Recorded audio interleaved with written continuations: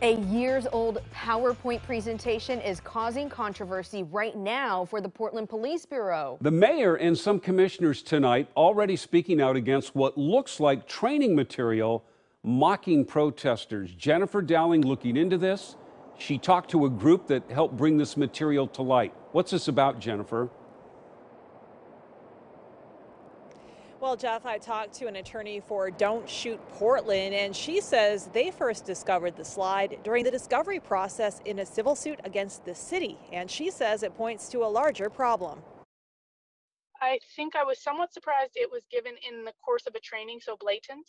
This is the slide stirring up controversy. It shows a person in body armor confronting protesters with a mock prayer containing profanity, referring to a protester as a dirty hippie, and making references about using a bat and pepper spray to injure them.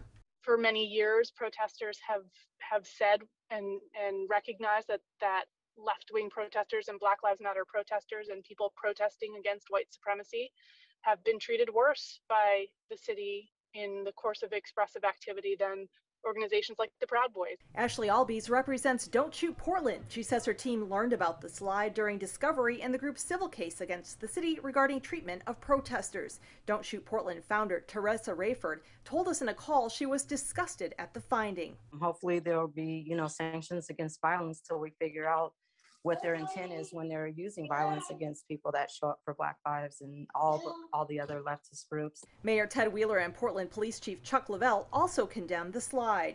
As soon as I was made aware of the incident, I reached out to Chief Lavelle, who shared my deep concern and assured me that a thorough and complete investigation was underway.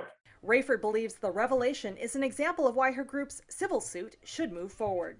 Now it's going to be something that people are discussing, and hopefully people will be held accountable.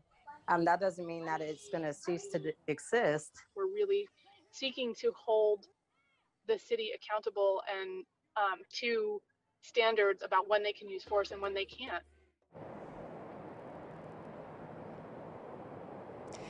And I spoke to attorney Aiken Blitz for a different take. He was once a police officer and has represented police agencies helping in areas of police labor relations, and other issues like discipline. He believes the message was not to beat up protesters, but likely, he says, what the trainer was trying to do was to inject a little black cop humor in a town where officers are frustrated and the police bureau doesn't get a lot of support, and to end the training with a little bit of levity.